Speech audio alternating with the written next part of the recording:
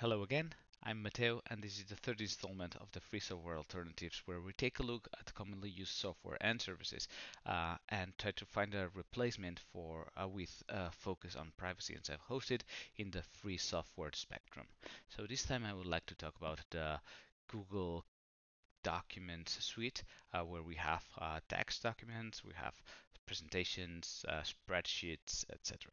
So what is nice about those products is like the capabilities that you have in just create a document with a simple click in your browser and being able to just share it with a coworker or even start working collaboratively and typing and seeing the real-time updates for the edits that the other person is doing. So that feature set is quite impressive, but we'll see that there is a free alternative that is self-hosted and there is not privacy invasive, that you can own and you can have in your own servers, and you can have it working seamlessly with other free products that we'll talk about later on in this series. But I want to go ahead and do a quick introduction. So in this case, I'm going to show my instance of Nextcloud, which is kind of an alternative to Dropbox and Google Drive, and it is a good way to find documents, and this is what this is about: documents, text documents, presentations, etc.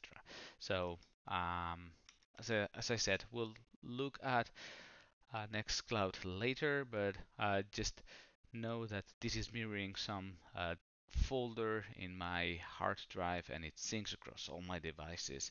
But I want to take a look at the documents folder, and what I did when I quit the uh, Google services is I exported everything that I had there in the ODT format.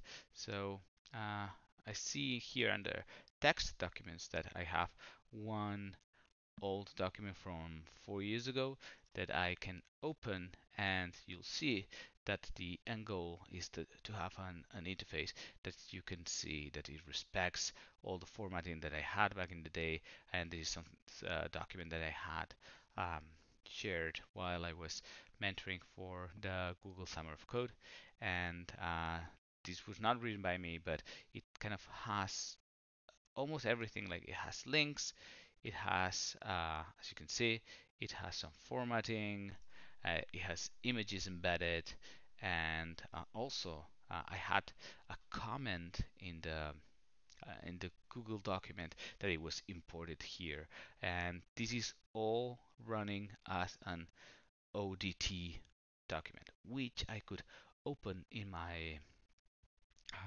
machine as with using LibreOffice, and just make some edits, and it would be exported here. And then again, I can use this Nextcloud that we'll talk about later at some point to share it with a coworker so they can just get working. So I will not be demonstrating the real-time collaboration capabilities, but you can trust me, it works as you would expect. Like, you would see like the other carrot of the person that you're collaborating with here, and it will just uh, be typing on it. So as you can see, it features all of the settings that you would expect from like an editor. In this case, this is the Google Doc or the Word alternative, but you would have the same for presentations, etc. So how did we achieve this? This is using Collabora, the Collabora Online, the developer edition, which is the open source version that Collabora is offering. And if you go to this documentation here, you'll see that it gives you more information.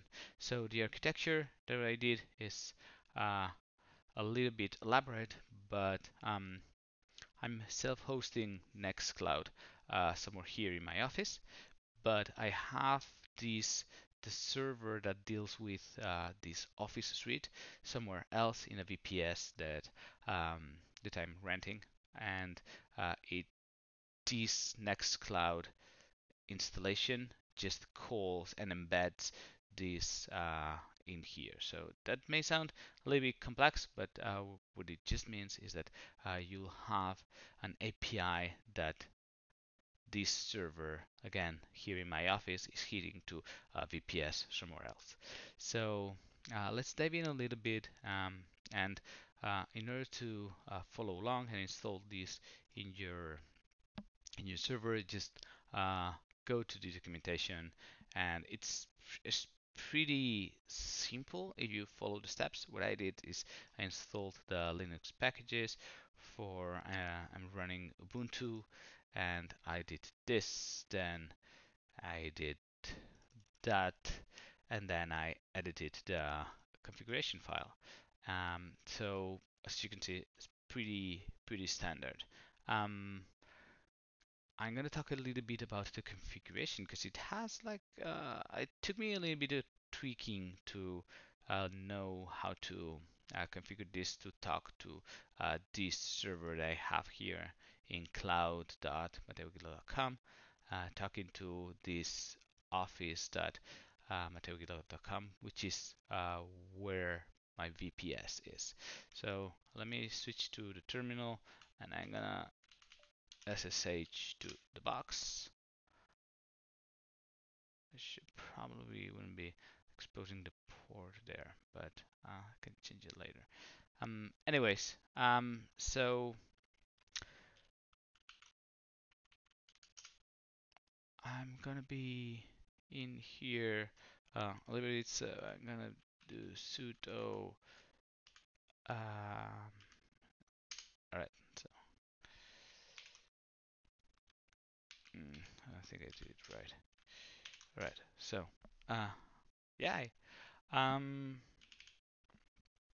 editing this file, and as you can see, this has like a ton of configuration. This is an XML file that controls how your Office server is going to send the rendered HTML the to the Nextcloud install, so you can have like a wrapper around it, and you can share it with your coworkers, etc. The settings are pretty well described here in the description attribute, but what I did is I changed the server name to point to this subdomain. I then went down here and enabled logging, went to the network settings and made sure, oops, not here, sorry, down here a little bit, under the SSL attribute, I made sure that the enable was false because I don't want SSL in the service itself. However, I'm gonna use Nginx to do SSL termination, so I'm terminating SSL and setting it to false here. So that's what I did. This is gonna be ignored because I'm gonna set that up in Nginx. So don't pay too much attention to that. And then finally here I whitelisted with escaping, which is important, the oops, not different, the different domains that I will be using this service from. So in my case, this is the relevant one, and that's what I'm going to be using. So I don't think that there is anything more important. Down here you have like the web admin console settings, but there is not much that you can do in the web admin console settings. So I'm not gonna be focusing on that too much. So let me do tc engine x sites enabled, and this is Office. All right, so in here you see that I have a like an elaborate or not, but this is the settings that I copied from the documentation, and I'll show in a minute where that is. And I only had to change the SSL settings to use my Let's Encrypt. The Let's Encrypt drop in here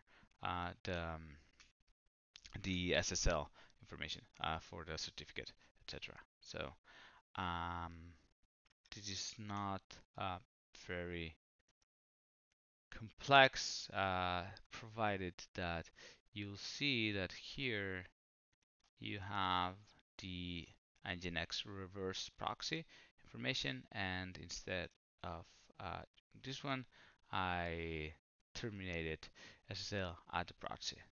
So basically, pasted that and put uh, the Let's Encrypt configuration in there. And that's pretty much what it took for me to do this. And then I went to my apps and enabled the integration for Collabora and pasted in the this domain in there, and it works. I had to do some um, authentication, and which you will set up in here. Like if I scrolled down a little bit, I would have been showing my password, and you set your password there, and then you paste it in the app settings, and that's pretty much it. And then you get this kick ass, if you ask me, integration, which is kind of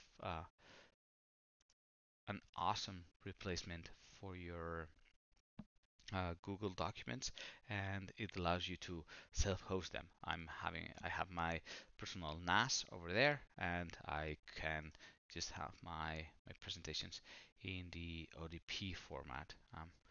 No, this one might be a little bit less heavy on images, so it might load faster. And yeah, there you go.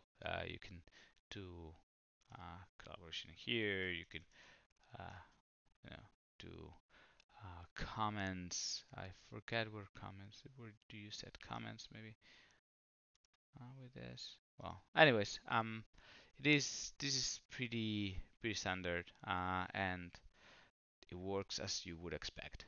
So that's it.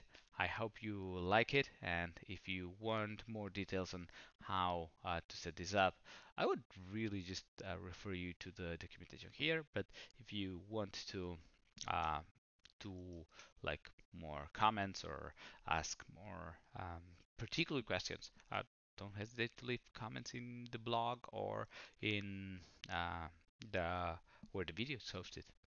So that's it. Ta-da.